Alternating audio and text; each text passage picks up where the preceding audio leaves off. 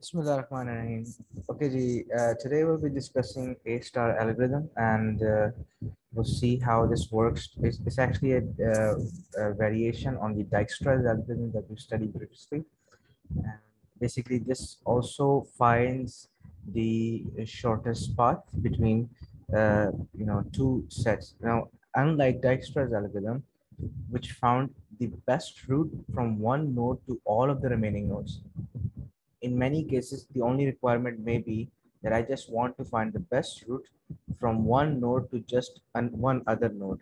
So unlike Dijkstra that's finding all shortest path between all remaining nodes, your A star algorithm only returns the shortest path between one source and one destination. It would be possible to modify the Dijkstra algorithm to make it stop once the optimum route to the target destination node has been established. As an example of A star algorithm, we can consider a simple example of finding the shortest route between two towns using the existing roads. The figure shows a basic map showing the location of 7 towns identified as A and G. So this is A, B, C, D, E, F, and G. These are different towns. This map is included because it was drawn using a pair of X and Y coordinates. So each point on this map can be highlighted using X and Y coordinates. The map included is because it's drawn by using a pair of X and Y coordinates defining the position of each town. Pythagoras theorem can be used to calculate direct distance between two positions as follows. As you can see here, we are using Pythagoras theorem. If I want to find the shortest distance between, for example, A and B, A and C, A and D, I can use this formula to find the shortest distance. And this table over here, this mentions the coordinates for each of the towns. So for example, the X and Y coordinate for A is 420, X and Y coordinates for B is 330, X and Y coordinate for C is 80 and 35, so on and so forth. Using these values, it is possible for me and this formula over here to find the shortest distance between the direct distance between 2 points in this map. Now for A star algorithm, we need to make use of this formula. Uh, this this formula will be primarily used in the calculation of the shortest route. We need to understand what this formula is first. First of all, the alpha n is referred to as the fitness number. It is the estimate cost of the cheapest solution or the shortest path that we'll be looking at for this particular example over here. So f of n is referred to as the fitness number or the cost of traveling from one node to an adjacent node. Secondly, g of n will be the actual cost of traveling. So uh, obviously, if you look at this is a map. Imagine that this is a map and there are roads between these different towns. It's not necessary that the path between two adjacent towns is a straight one. The road could be leading in a different way, but it will eventually lead here. But what is that would be the actual cost of traveling from town A to say G. So if there is an estimated cost that we can get, for example, using this distance, this formula, but also there's an actual cost which is referred, which will be calculated by actual road between these 2 points. Okay, afterwards we got an h of n. H of n will be the heuristic value, which is actually the estimated value or distance from the current node to the destination node. So for example, I want to travel from A to D. So if I have reached from A to C, for example, if I want to travel from A to D, what will be the distance, the estimated distance from A to D? So we will get heuristic values from this formula over here. Similarly, so that basically tells me what is the direct distance from A to D, considering that imagine that there is no path, there's no road between here, and that I'm using this Pythagoras theorem to find the direct path from A to D, for example. So that would be my estimated cost. Similarly, if would be the estimated cost or heuristic value from C to D, and again even or for example G to D. Now G to D, it's possible that the road exists like this, and it's not a straight line, but that would be the actual cost for traveling from G to D. But what is the real cost of traveling from G to B? That could be calculated using this formula, using Pythagoras theorem. So I will show you how you can possibly calculate heuristic values uh, using this formula in a different document.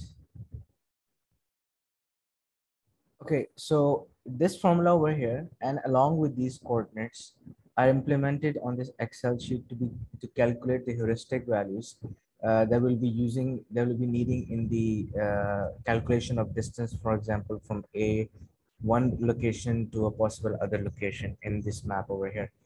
So I'm going to use these coordinate values for these towns that are mentioned over here, all of them, and I will use the this formula, the Pythagoras formula, and this has been applied here on this Excel sheet just for your understanding.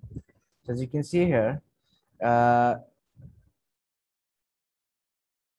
this formula is, long story short, my heuristic values from, say, for example, a, the coordinates, you see the coordinate for a is for the x value 40, y value 20, b is 30, 30, just like as mentioned over here, and the c value is 80, 35 similarly.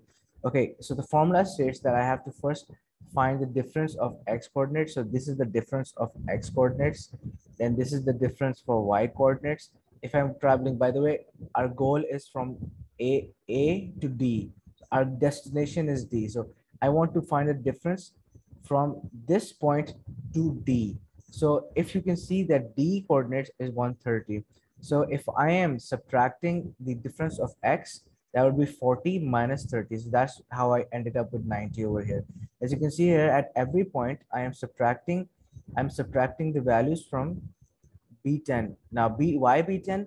Because I'm going towards D. So again, I am finding the shortest or the estimated distance from a coordinate to my destination, and my destination is D. So this D is my destination.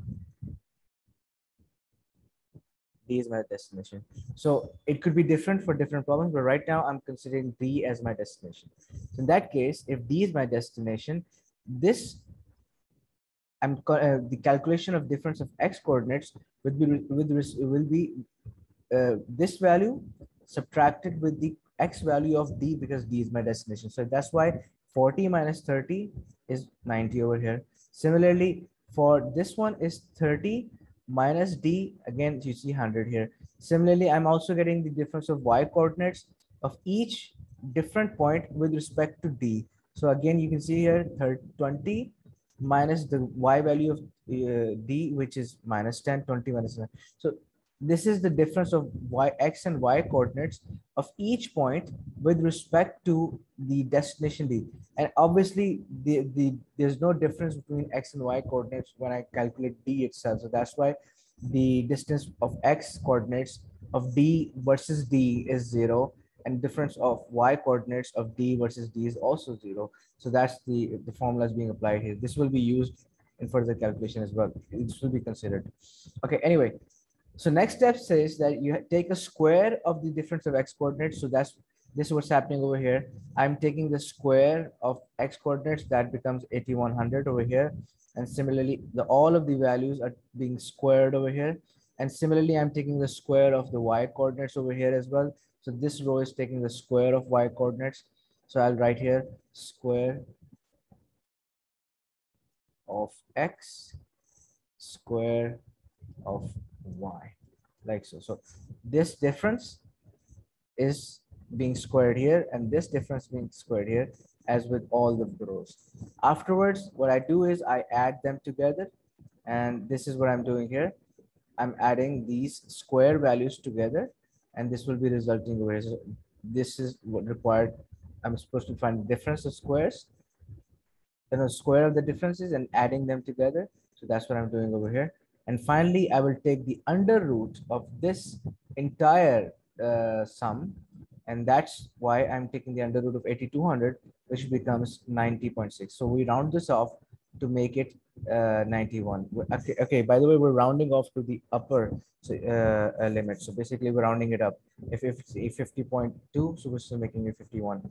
So anyway, this is my, these take the under root, round it off, and this will be my heuristic value. So again, what heuristic value is, uh, just to make it clear, this formula for calculating the difference between the towns is used particularly for just this example. It could be different for different problems, but the point of heuristic value is that just to calculate the estimated differences, estimated distance from one point to your destination. So in this case, our destination is D.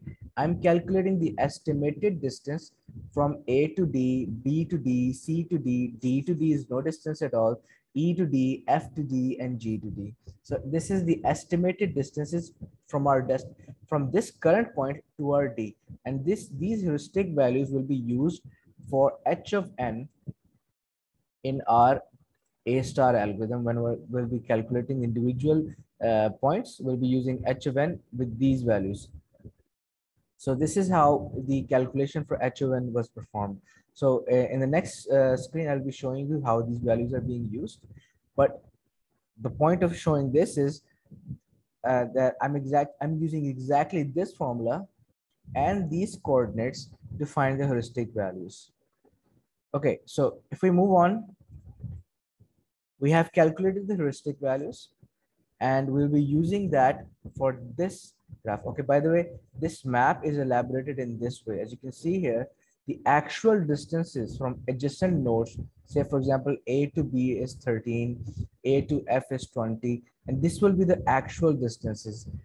I just calculated the estimated distance, the h of n, but the actual distance is mentioned on this map, and this will be used here in the following screen, in which to calculate the